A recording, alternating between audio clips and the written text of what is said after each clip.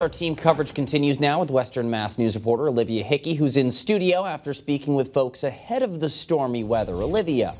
Matt, I caught up with people before this afternoon's storm left hundreds in our region without power. On Saturday evening, people in Western Mass took advantage of the nice weather and headed to Zott Park in Chicopee to enjoy it. This is my son. I picked him up so we could come to the park. It's really nice out. We brought the dog out today, so it was nice. The nice weather was put to a halt when dark clouds rolled through our area as captured here on our Monarch Place Skycam, bringing rain, heavy winds, and lightning. People we spoke with earlier in the day had mixed thoughts on the April showers. We definitely need rain because that brings flowers and stuff, so it's about that time of the year. I'm excited. I like storms.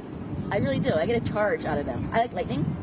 I like seeing the wind. It's just a way of life, you know? Some people like Kelly Kiltonic were just hoping to avoid another power outage, like the ones we saw with a recent winter storm. We lost TV, Wi-Fi, phone for 3 days. It does affect the whole family, especially for teenagers. And offers this advice. You just have to be careful of being underneath the trees because we've had trees come down on our wires, and we lost electricity for a couple days, so you have to be careful.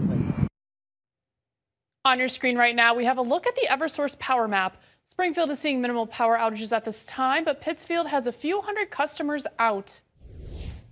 When we spoke with Eversource earlier today, they told Western Mass News they were monitoring the weather and had crews on standby ready to go. Reporting in studio, Olivia Hickey for Western Mass News.